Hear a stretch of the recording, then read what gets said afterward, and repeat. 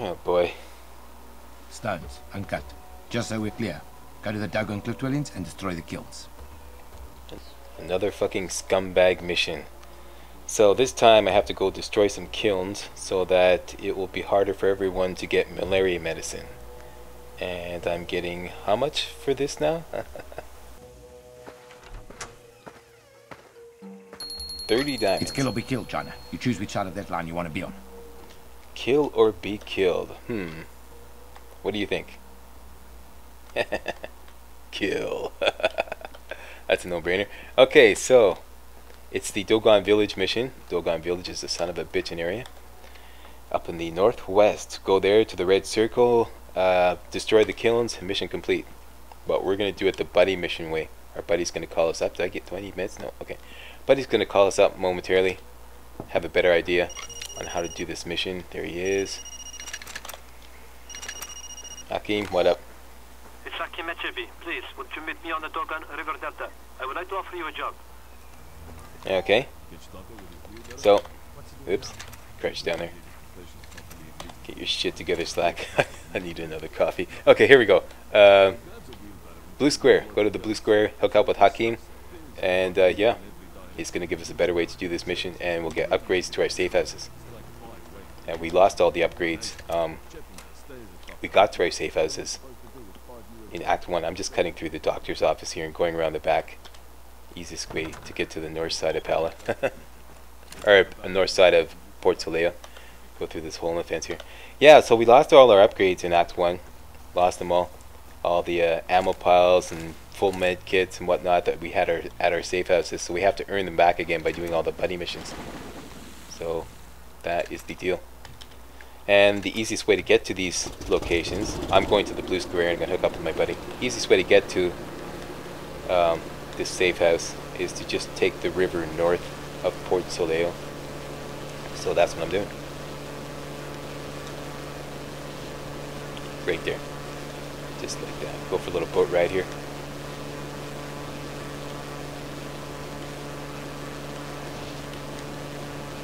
Private messages. Some of you guys are sending me private messages.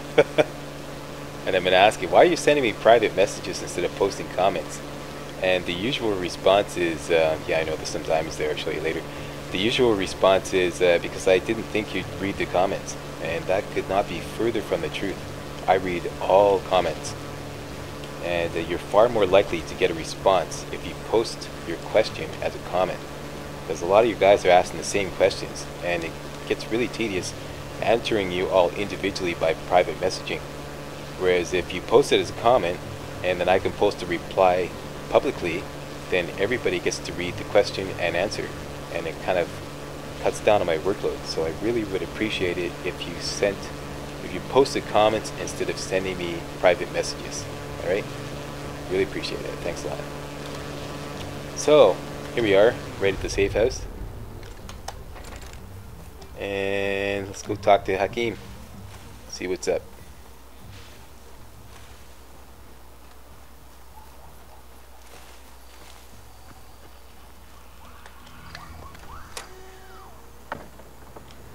What up, dude? I just got off the phone with my wife. Sometimes I think she gets paid to worry. Alright. So let's discuss this job. There is a shelter nearby, conjugal hut. In an outpost down the road. The man will be there soon, visiting a woman. His guard will be down with his trousers. I would like you to kill him for me. Shit. This keeps getting worse. Okay, so you want me to knock off this guy while he's banging his broad or something like that? Hey, alright. Not because of the woman. I simply want to have unobstructed access to his written orders. He is a teamster. He delivers the refined artemisia to the APR's medicine stores, a concealed location. Okay, I don't think I need to know any more of the sordid details. The courier is already at the outpost, right up the road. Alright, no problem. So it's basically an assassination mission. Go up to the outpost area and whack this dude. Eliminate the APR truck driver at the outpost. Alright, can do. Easiest way to get there from here is to take the boat. Go down the river, hang left, go up the other fork and up the river. We only have to go by one guard post, and I think I could do that. So yeah, let's do it. Let's do it to it.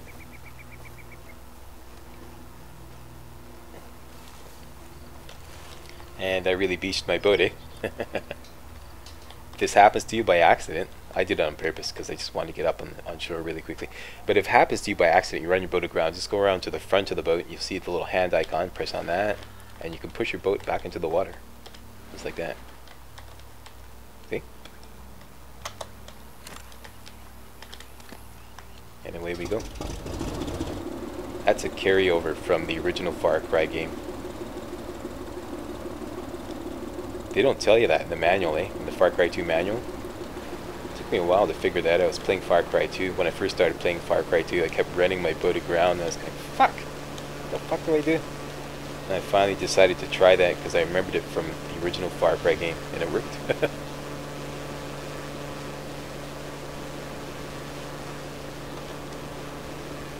Okay, so up this other fork in the river we go to the Outpost area. We'll only have to deal with one guard post. It's pretty hot, but we should be able to speed run through it.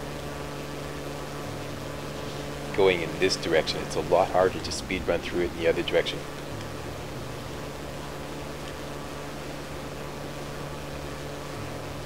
For some reason. Anyways, I have problems. Okay, so here's the guard post.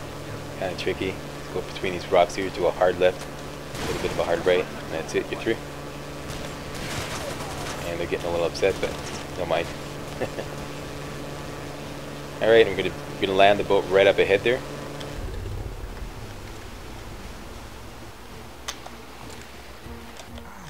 Okay, and the outpost area is right there.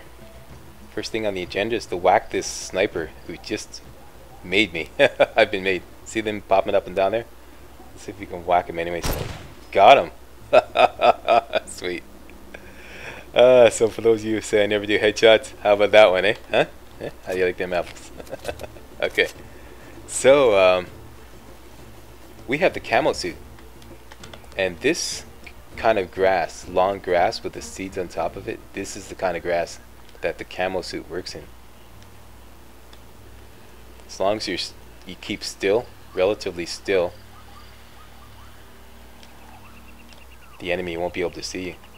I've tried it out, it works. I'm looking for this patrol here.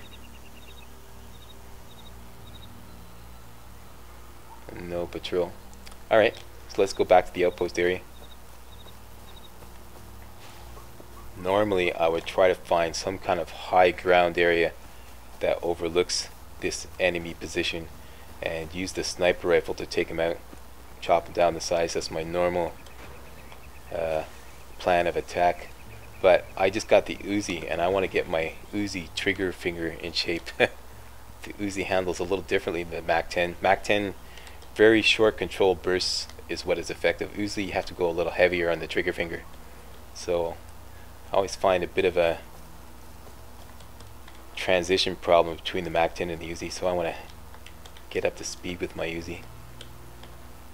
Hey boys, how you doing?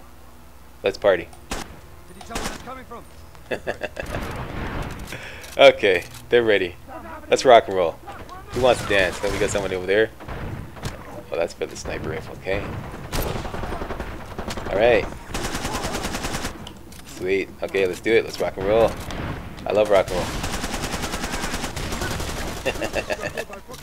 Put another dime in the jukebox, baby. Yeah, get them, get them, get them.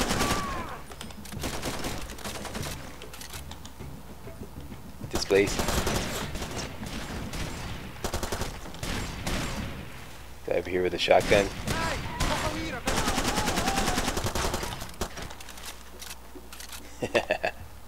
Yeah, let's dance, boys. It was sweet. Ba-boom. Oh, oh, oh.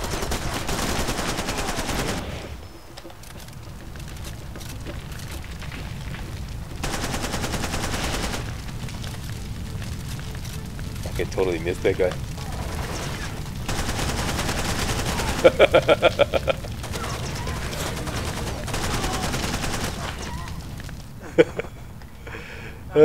Oh, he's not dead yet. Need a little help dying? There you go. Oh, used up all my bullets. Okay, sniper rifle time. Did I get him? No.